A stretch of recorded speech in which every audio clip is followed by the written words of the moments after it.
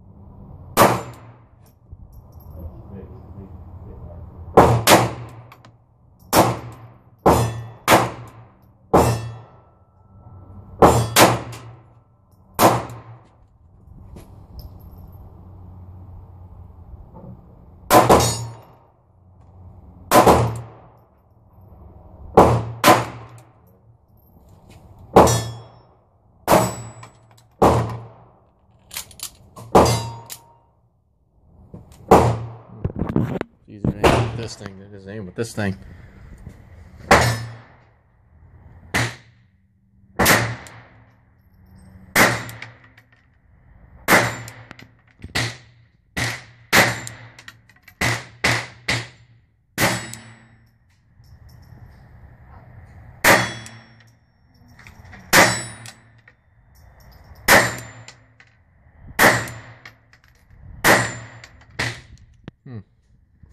All right, that was kind of surprising there. 30 rounds mixed, random bag, 22 everything, and shot all 30 rounds very, very well. No malfunctions. I'm actually pretty surprised there. So some quick things about the features on this. Recoil on it's very minimal. It does have a pretty thick steel barrel there. Only 1 magazine is included when I bought it. These 2 I snagged from the top. So it's got it's modeled after the LCP II, which is obviously there on the slide. It's got a forward push safety. I didn't like it when I racked it because the safety clicked on. I'm going to show you there for a second.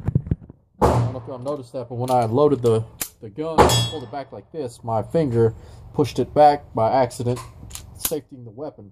So we got to remember to push it forward to take it back off safe. What else do we have here? So a Glock style trigger safety there. It does have a magazine disconnector safety because I can't press the trigger all the way through without the magazine. There it goes. Does lock back to the rear like a normal pistol should. Slide release is way back over here in front of the safety, so you're going to move your thumb, at least I'm all the way to the back, with the thumb push mounted safety to the rear like that, push forward to shoot it. It's a smooth shooting pistol. Like I said, I'm fairly impressed so far. I know it's only 50 rounds, but ammunition is kind of expensive right now. So I'm going to keep shooting them. I'm going to rent this out to some students, see what they think about it. I think this, as a niche, it will fill in as a decent, I won't say backup piece, but as a backup gun. I don't buy 380 pocket rockets. People know that. I've tried them all. They're all shitty. Sold them all, except for the bodyguard was decent for the money. But really shit. The car arms was shit. Goddamn, car arms is a bunch of bullshit. The 9mm was okay, the old one. So all those new polymer car arms suck. The Kel-Tec P3AT, it worked okay, but you gotta keep them very, very, very clean. The Ruger LCP I was okay. The LCP II had a way nicer trigger, but kind of a piece of junk. I guess nowadays for 200 bucks, they were okay. Well, not 200 bucks anymore, maybe a year ago. That period were 200 bucks. But this one I think would be a good trainer, good loaner. It's in 22, it's pretty cheap. So anyways, that's kind of what my initial review is going to be about. This is the size comparison to a J-frame. Alright, so Smith & Wesson J-frame right there.